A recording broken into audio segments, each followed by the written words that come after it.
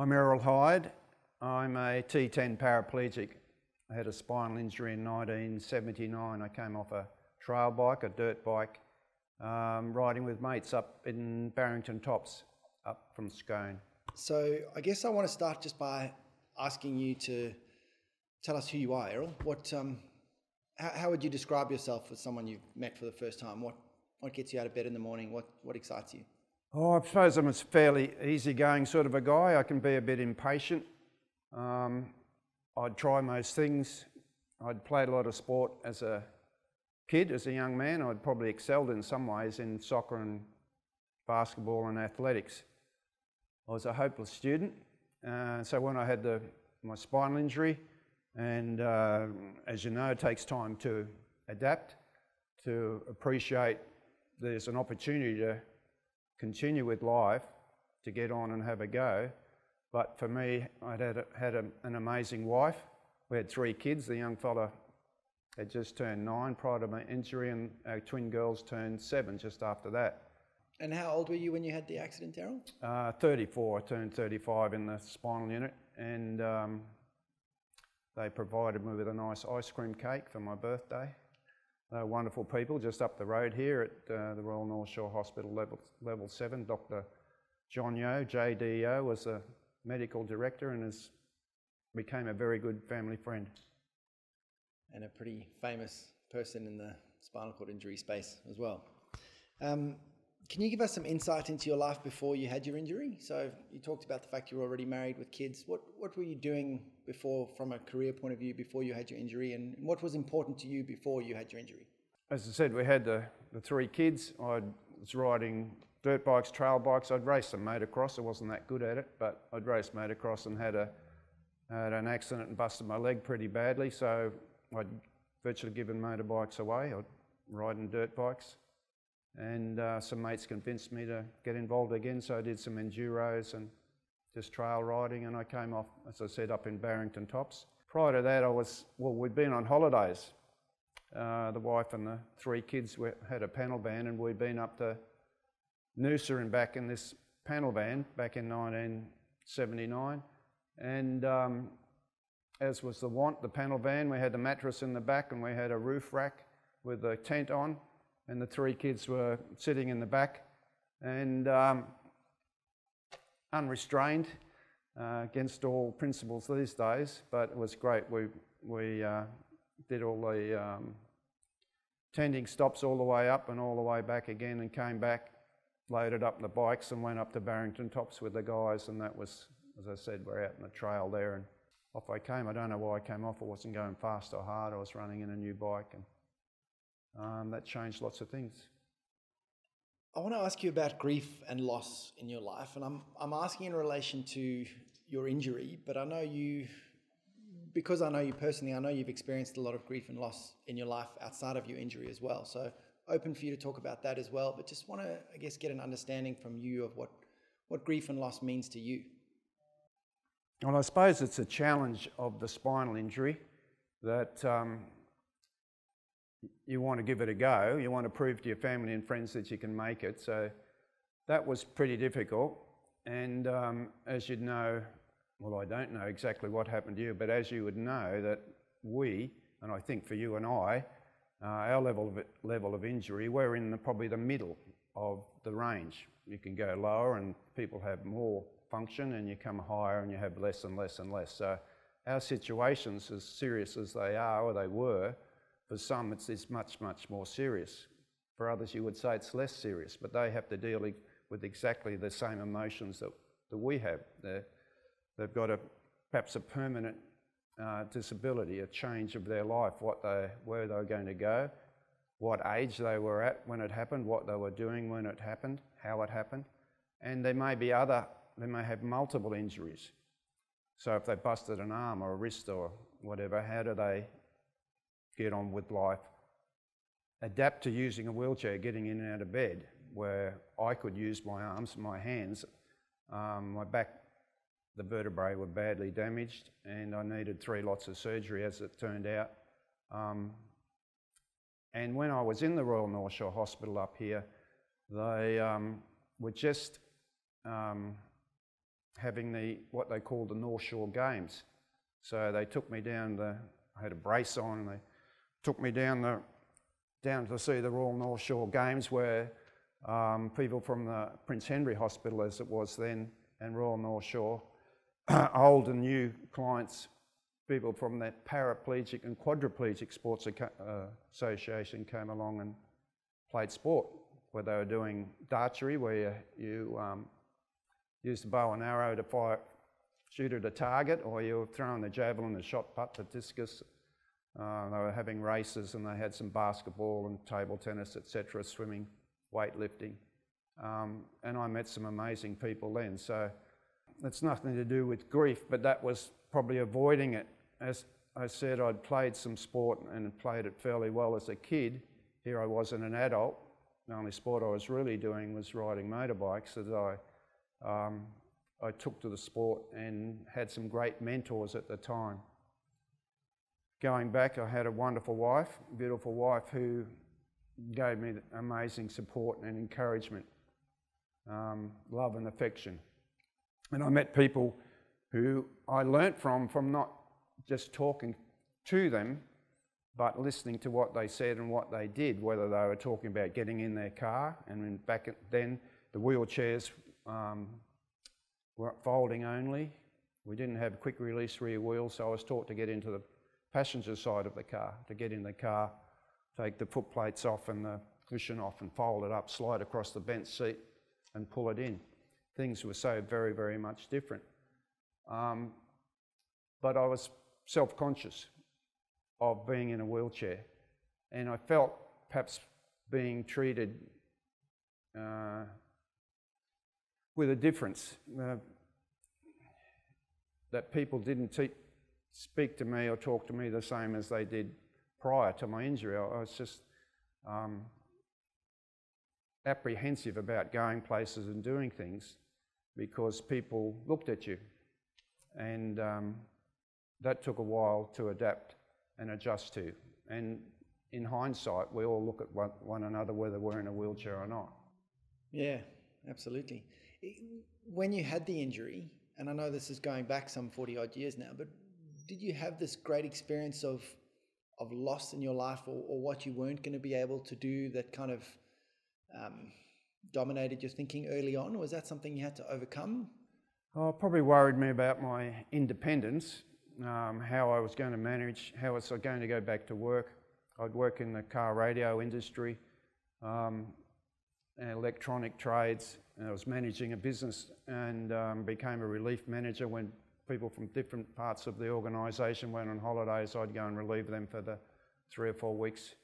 And yeah, just getting on and doing what I was doing. That's, as I said, I was on the holidays at the time, but I really wasn't able to go back and do what I'd been doing then. So we went on the pension, on the invalid pension it was then, and so after my holiday pay had run out and whatever other funds that I was owed run out, we went on the pension. And that was funny in itself, that I was asked to go into the office in Blacktown to see me and talk about my issue, and my wife said there's no point going because it's on the first floor and they didn't have a lift. So that's when you started finding out a little bit about access and accessibility physically and intellectually. I think I take for granted so many of those access things nowadays. Obviously the world was a different place when you had your injury, dealing with things like that, but yeah, I guess, yeah, I just take for granted now that most places that I want to go are going to be accessible or have a lift or have a ramp. And 1981 was the International Year of the Disabled, and that changed a lot of things in that sense, as I said, physically or intellectually, where we communicated at a different level and for different reasons, and more appropriately with the able-bodied community, you might say. And you could park somewhere or get in somewhere, or although some places would have a disabled toilet, but they might have, at a restaurant for instance, they might have 2 steps to get in. So different things happen. I just want to come back to that idea of grief, because that is something that a lot of people sort of struggle with when they have an injury, and I know people compare it to losing a loved one or something along those lines because of the functional loss that you experience in your life, and just wanting to understand a bit more about about that grief process for you, and whether that's something that you went through for a period of time and got past, or whether that's something that continues. Do you still experience grief now in your life? Talk to me about grief. Well, I think with a lot of bravado, I sort of hid that side of it. That was an internal thing. I had to show the family and friends that I was going to have a go and I could do this. I cried in private, and I can remember I don't know exactly what stage I was in the Royal North Shore. I was in bed for 9 weeks, and they'd moved me into one room, a private room, for whatever reason. I can't remember if I had a bug, but they moved me into this room. And for whatever reason, I think it was for about 2 days, every time someone walked in, I started crying, and I couldn't stop. They'd come into the room, a nurse or a sister or a doctor would come, I'd start crying, and I couldn't stop. But as I got through that, and then probably the months and years ahead, and they used to say a paraplegic could probably take a couple of years to get on top of it, to get your head around it, and quadriplegics probably 4. But at that stage, I couldn't stop crying for those 2 days. And I did cry on and off afterwards with my wife and privately, and not what I'd just done to myself, what I'd done to the wife and the kids. As I said, with the change in income, in the aspect of getting on with life. Here I was with the young kids, teaching them and showing them what to do. They were helping me cross the road. As a dad, I was lying on the lounge. I had a lot of pain. I'd lie on the lounge and the kids would take off in the wheelchair, and they'd be doing wheel stands and doing all that stuff out in the street. And Daddy was still too scared to do a wheel stand without falling out, So I know what you're saying with that sort of grief. It's the pain and the not knowing what was necessarily ahead, and how would you and your family continue to survive as well as they had prior to that. And if you compare that experience and the process that you go through with that grief to losing a loved one, which I know you've experienced as well, Errol, is it a similar sort of thing, or is it is it vastly different for you? No, it's totally different, I think. But yeah, I lost a son. We'd been in Japan, and the message came through he'd had an accident. We just lost a gold medal game to Japan, and the message came through. But anyway, that was very, very hard. This was hard. Completely different, though. Not even in the same realm in terms of. You see kids crawl and to walk, talk, teach them to cross the road, all that sort of thing. When he was a kid and young fella, you can't protect them there. They're doing their own thing. He was 19. He was a pretty smart kid. He'd been ducks at school, and he was a good athlete. But could have been anyone, I suppose. Your son, it's your son, it's your family, your kin. So that was really, really hard. Took a long time to get my head around. And again, you hid that inside. You talk to people. I was doing lectures in primary and high schools then, and they'd ask you, would you let your kids ride a motorbike? And we ended up losing our son. What I'd learnt was that wearing a full face helmet, if you came off and landed on your head, the front of the helmet would hit your chest, maybe bust your sternum, but it would help protect your neck. So I told him, whatever you do, mate, always wear a full face helmet. Well, he was doubling one of his mates going to a function and doubling his mate, and they ran off the road. There wasn't no alcohol or drugs or speeding apparently, and we're told. And his mate had a sprained ankle, and he died from internal injuries. So yeah, as I said, that was really, really hard, very hard. Wow.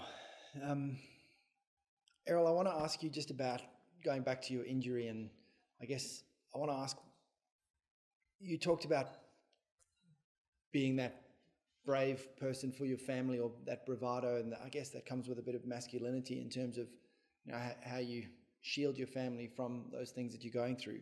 But there must have been some personal growth opportunities that came, or some positive things that came out of your injury. You're a very positive person, I know from spending a bit of time with you in the past. And were there some things that you learned through your injury that you think were actually positive to you as a person? Oh, I don't know. As I said, I was a very poor student. I wouldn't say I wasn't bright, but I was bloody hopeless as a student. And I thrived on sport going back there in high school and after school, and we had an Olympic athlete as a sports teacher in one of the schools I was at, and he had us playing basketball and playing in adult groups after school and all that sort of thing.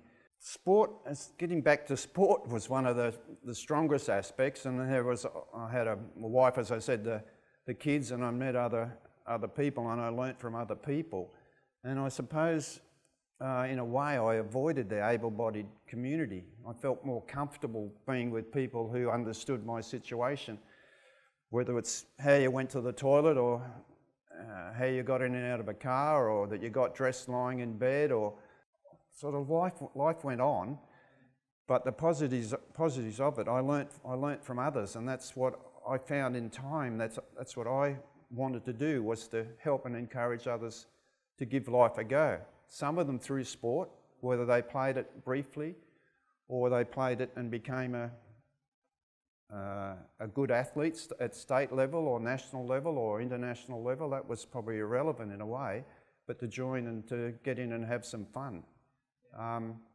This is a bit of a competition. You're competing against yourself to get on top of this situation and be a winner, to come out the other side. You know, to bat at your best, not that I was a good cricketer, but to give it a go and make sure that you and your family still got on and lived an effective and enjoyable life. You've been an incredible mentor to a lot of other people through sport, predominantly in my experience and getting to know you the times we've played together. But I guess in hearing what you're saying about helping other people and letting them see that, you know, it is worth living this life, and you need to get up and have a go because there's plenty to live for. I guess I'm just fascinated by how much you've been able to give back in your journey, and you obviously pointed out that that's something that you found that gave you sort of a strength of purpose in terms of helping other people. I'm wondering whether there were any negative impacts on your sense of kind of meaning and purpose in life having your injury. Like, you know, you talked about the impact on your family and, you know, being a breadwinner for your family and what you're able to provide with it. Were there any other sort of negative impacts on how you felt about life and your sort of meaning and purpose in life? No, I don't think so. As I said, it took me a couple of years probably to get my head around it. But during that time, the external facade was that I was having a go. I became president of as I said, the Paraplegic and Quadriplegic Sports Association was then. I was railroaded into it, actually. I went to the AGM. I hadn't nominated or anything, and one chap was stepping down, and the next thing I realised I was the president of this little association. That's something I didn't want the responsibility of. I just wanted to play sport. And we've talked about, you and I have been fortunate enough to represent Australia. To me, sometimes the elite side of it is probably promoted or acknowledged too much. I'd just like to see people getting in and having fun, whether it's hitting a tennis ball or bouncing a basketball or pushing around with some friends playing table tennis, whatever it might be. And we've both seen people who've come along and played some sport for a while or said, "G'day, how you going?" And they've got back into the workforce, or they've got married and had children, done the lot. And I think they deserve medals just as much as someone who goes to an international or national competition and does well. I think you're right. There's, you know, we put that elite kind of achievement up on a pedestal, but really it's about getting involved and having a go. And we've both been fortunate enough to see what an impact that can make on somebody's life, even if they never reach state level or international level. Just the fact that they've had a go and got involved, and the relationships that come with that, the learning from other people like yourself and that sort of mentoring. They had to get there somehow. They got to get home somehow. There was a facility there. They had to get into it. We're talking about people in our case who are in wheelchairs, that they have to find it. They had to get in there. They had to meet the people. "Hi, I'm so-and-so. I'm here to do this or do that." So it helps build the confidence and the opportunity to do more. Get them out of their shell a bit. Because I know I felt pretty shell-shocked when I had my injury and didn't want to engage. So you were a kid, 16 or somewhere? 18, yeah. And I didn't want to engage with anybody else. And it was only through sport that I had that, I was kind of forced to, as you say, introduce myself, meet new people. Like I said, I was very self-conscious. Yeah. Okay. I want to come back to this idea of meaning and purpose and get a sense from you now at this stage in your life. What makes life meaningful for you now? What gets you up in the morning? What are you passionate about now, Errol? With the COVID virus, and I'm an old bloke in that age group, getting up, I'm living on my own now. You probably know that we lost our daughter in 2008 to breast cancer, and took on raising her daughters. And then I lost my wife. They'd been both diagnosed in 2004 with their illnesses, and associated treatment. The daughter came good, but then the cancer came back, breast cancer, and my wife had a stomach tumour, and lost her on the 21st of September 2010. So I was left with one of the daughters, granddaughter. Chelsea, who was just turned 9, I think. So I raised her for 9 years, and so if I hadn't had to raise her, I don't know if I could have got out of bed. So that was a responsibility that I did for 9 years. She's now doing uni and living down in Campbelltown, doing occupational therapy. So that got me out of bed. Now I get out of bed because no one's going to bring me a cup of coffee or a slice of toast in bed anymore. Not that she did, but my wife spoilt me. So I get up, and this morning I made a cup of coffee. I got the pancake mix and I put some water in it, and I made myself a couple of pancakes. Oh, sorry, I fed the dog and the cat first. Well. I fed the dog and the cat first, and the dog is Chelsea's my granddaughter's, and that she wanted, and we got her in 2014. And I fed the fish, and then I had my pancakes, my coffee, and my multivitamin, my probiotic, and my blood pressure tablet, and my Metamucil, and a bit of butter and some maple syrup.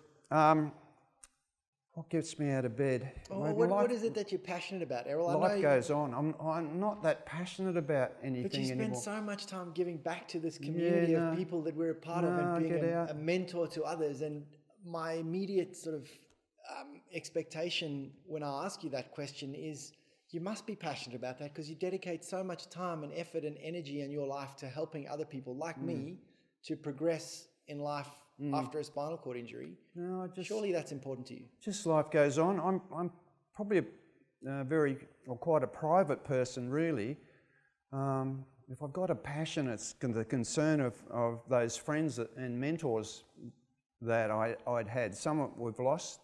People that guided me, Kevin Betts, Bobby McIntyre was a Queenslander, a great basketballer. Vic Reynoldsson was JD. Yeah. What an amazing little fella he was. You know, took him to his first basketball competition down in Albury or somewhere, and he wanted to do this and wanted to do that, and what a amazing young fellow. And then he gets bloody cancer and overcomes it. Makes the Australian team, gets crook. Anyway. But you had such a big impact on people like JD's life, and in terms of helping them get the most out of life. I don't know. I haven't met too many people that I haven't liked. I'll probably say there's a couple I thought who used this situation to benefit themselves by being a bit lazy, by asking other people, even me, could I pump up their tyre or could I change their tube when they've been in a wheelchair, you know, whether they're an athlete or I don't know if they're lazy, anyway. But most people will endeavour to be self-sufficient. You know, we talk about being independent. I think for you and I, it's self-sufficient because there's so many things that I used to do and you used to do, but as a husband and a father, suddenly became very, very difficult to do or took longer to do. Whether that's tasks around the home, when we get home with the kids were young, as I said, when then and they'd be asleep in the car, we used to pick them up and carry them inside. That didn't happen anymore. I don't know what you do. Wake them up. I don't have a choice. Wake them up, and it just seemed wrong to wake them up and take them inside when you'd be doing something in a particular way. But who cleans the gutters at your house? Obviously not me. Someone else. Well, that was things that I used to do. Yeah, sure. And my wife took on a lot of those tasks. I can't remember if she cleaned the gutters or not, but she loved mowing the lawn. She'd put a little bloody headband on, and out she'd go and come in a lather of sweat, and I'd be sitting inside reading the paper or doing whatever I was doing. It was and she took on a lot of those roles, and the banking and the finance and stuff, things like computer. I mean, I was computer illiterate. When I lost her, I had to learn a lot of those things, and the banking and the auto pays and all that sort of stuff. And the modern things that we've got now, I mean, our phones, they're just amazing. All I wanted to do was have a phone that you could, hello, yes, how are you today? Thank you very much, I'll see you later. But now it's a computer in your hand, and you take photos. I used to love taking photos. Went to a lot of tournaments and the kids' camps at Cumberland College, photo, and you zoom in, you do this. Now you just pull the phone out and you take a photo, it's all in one. Which I still do, but it's not the same as carrying that thing around your neck and doing all the things that we used to do. Some of the basketball tournaments, whether it's in China, Japan, England, Spain, Hong Kong, Canada, so on, photos, all these photos, and got albums at home with all these photos. And that was then going back when you had rolls of film was a challenge. Yeah. And you didn't know what you had until it was processed. Now you can say, well, that was not such a good shot. Delete I'll take another one. Yeah. Nick, can you look at me, please? Click. Errol, I want to know if there was anything that you identified after your injury as something that you needed to work on, as in personal traits or even physical things. What were the things that you kind of, in your moments of reflection, realized, hey, I need to actually work on this or be better at this? Patience. Yeah? You're watching someone do something, putting that photo frame up there, that painting, wherever it is, and they're trying to put the nail in. Could have been the wife, could have been someone else these days. And you're just getting a little bit frustrated because it's so easy to do that, to get up there to do that, and you've got to ask someone else to do it. And there's some things now around the place that I've got to pay someone to do it, that I should be able to do. I've had one daughter, the remaining daughter, she's been coming over and doing jobs around the house, and she's quite fastidious with what she does. She's got schizophrenia, so she's on medication, and some of the way she looks at things and processes things is different to what the general community might go about doing it. But she's been coming over and doing things that it's been very helpful. Mind you, I give her some money and helps her along the way. We just bought her a little car, a little 2001 Toyota Corolla Seeker, and didn't pay a lot of money for it, $2,700, and she thinks it's the aunt's pants. And in her past driving, she's 48 now, in her past driving days, and hopefully not these days, she was a racing driver. Not really, but I think she thought she was, and she used to give her cars a hard time. A thrashing. But she's been doing things around the place, and that's been really helpful. Errol, you've talked about some of those, what to me are really famous names in the sporting community as being friends and mentors of yours along the way. I want to understand, as you look back on your life now, what friendships have been really important to you, and what makes them important? And that's what you say when you say that was guidance, encouragement, the mentors, and the friendship is very important. Terry Mason, Jeff Simmons, and Terry's had 2 strokes, so he's in a aged care now. It's too difficult to live at home. Needs to be hoisted in and out of bed, and he was the same age, similar level to me. So he's now in this. I visit him every fortnight. Went and visited him on Saturday, and it's back to 1 hour again. Sign in and do all the things. And another mate, Jeff Simmons, who was also a Paralympian, a swimmer. His shoulders are gone, so now he's being hoisted and in a power chair.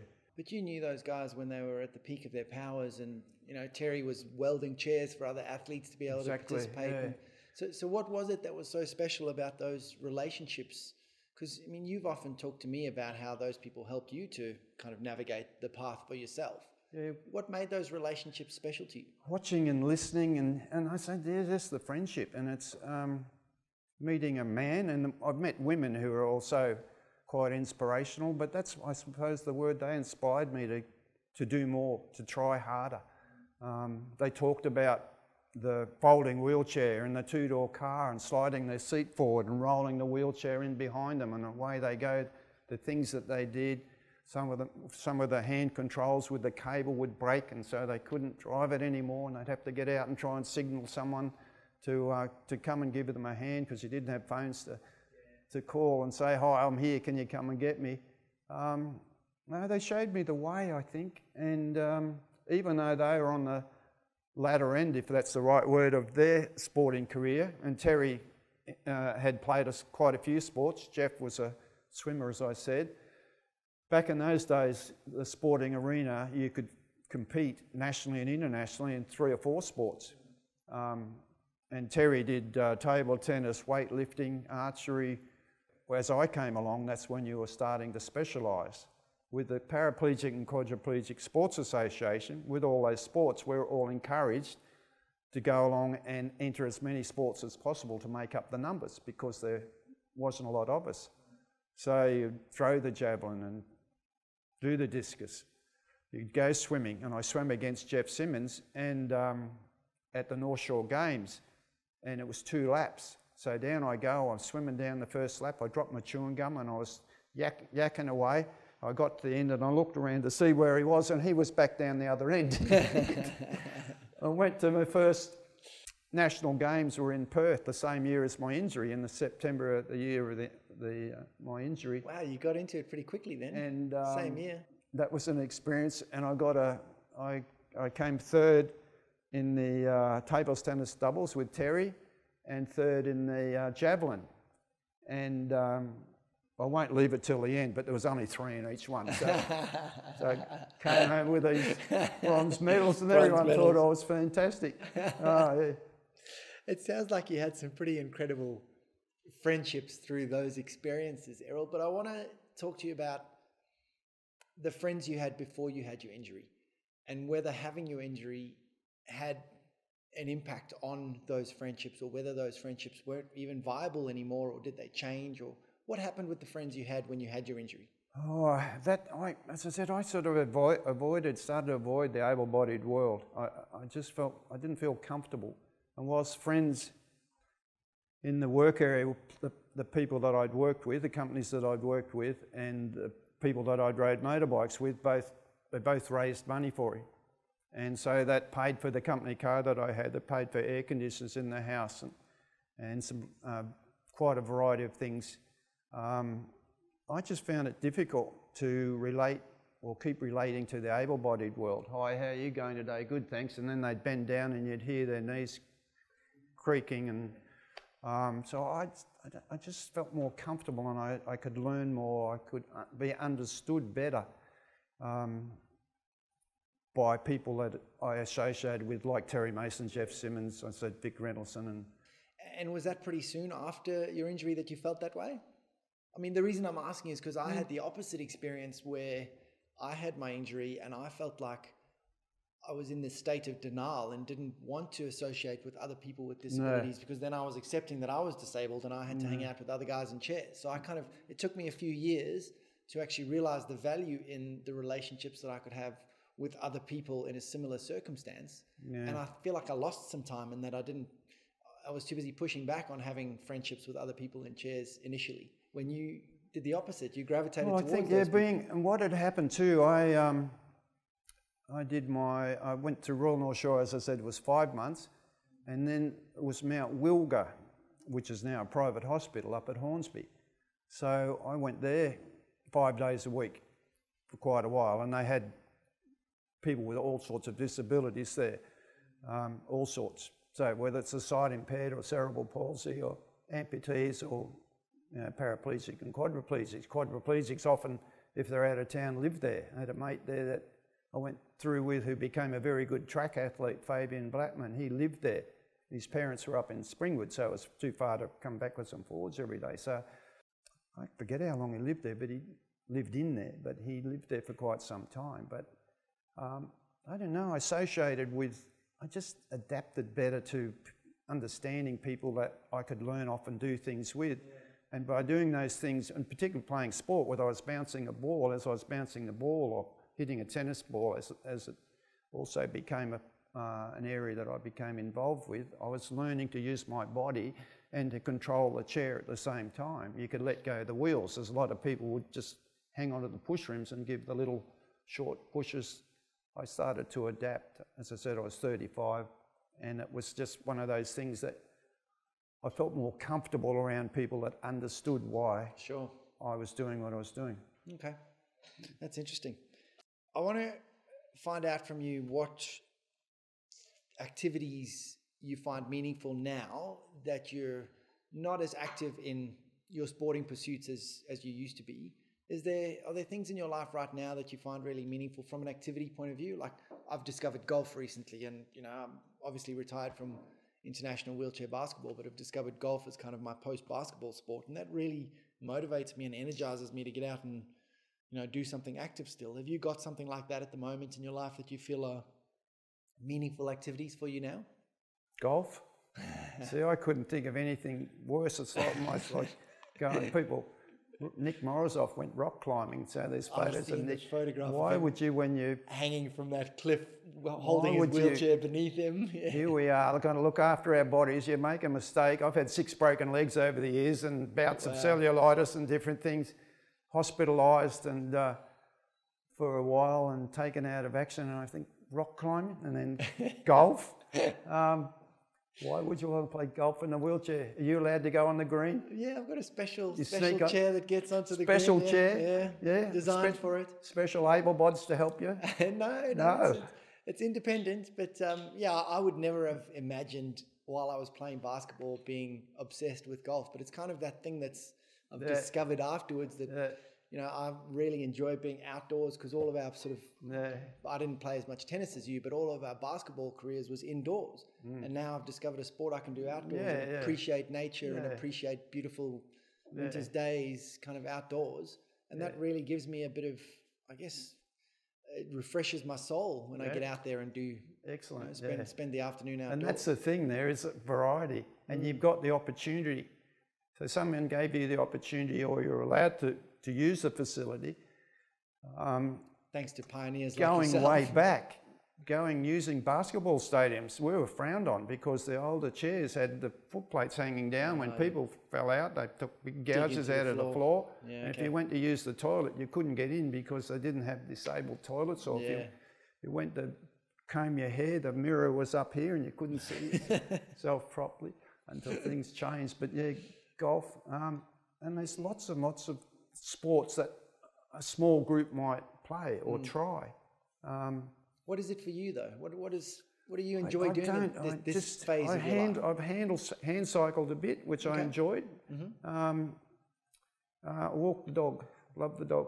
Took the dog for a walk this morning, and I pushed about 2 kilometres just around, and she runs here, runs there, and sniffs here and sniffs there. I've got to be careful in the summertime because there's snakes in the area where we go. But just walking the dog. I guess those are the kind of things I was asking about, getting out and. I haven't had a hit of tennis for a long time. In fact, it hurts a little bit sometimes if I hit the ball too hard or reach too hard. I've got to go have a good stretch and a warm up before I do too much exercise. It's hard not to be competitive after all those years of trying to win.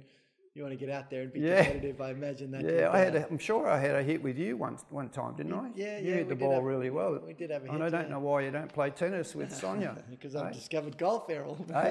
Does she play golf? She's just started having lessons. I've convinced her that we've got 2 kids, and with me and her and 2 kids, that's a 4-ball on a golf course, so it's perfect. No. Errol, I've got another question for you. It's kind of the last question before I give you the opportunity just to share whatever you'd like to from your experience. But I want to know, and this is hypothetical, but if you had the opportunity to go back and change the course of history so that you didn't have your injury, would you do it? Absolutely. I don't particularly like being in a wheelchair. Okay. And having started walking at 9 months, I'm told. Yeah. Having walked for 34 years, there's no comparison. This is tough. It's really tough. I absolutely agree with you, but I guess the follow-up question to that is, what would you have lost by changing the course of history? You've done so much. You've lived such a rich and rewarding life and traveled the world and played sports at an elite level and all of these things that you've done. Are you prepared to give those up to go back? I'd forgo all that, be able to walk and to have that freedom of movement, whether it's to run, jump, skip, hop, as I said, pick up the kids and carry them, just tasks around the house that my wife had to do, or we had to pay for someone else to do it, whether it was cleaning the gutters or whatever it might have been. You'd forgo all of that. And yet I know some people that they are happy with their situation. And I was asked recently, would I don't put the word prefer, but would I prefer to be born with a disability or have one later in life? And that was a hard question. I actually, I gave them the answer eventually, but no, I didn't. I said, no, that's too hard, sorry. Okay. The lady I was talking to had late onset muscular dystrophy. She may eventually die, not in the not too distant future. A lovely, lovely, lovely lady whose sister had died from the same disease. And I'd been in the wheelchair business and met kids, families who'd, sons I think they all were had muscular dystrophy. So they went from, I was there supplying a manual chair, who were then a few years later, they were going into powered chairs, and then they weren't going to live much longer. And being born with a disability, do you know any different then? Do you miss those years of being able to walk and run and jump and skip and have the independence or the...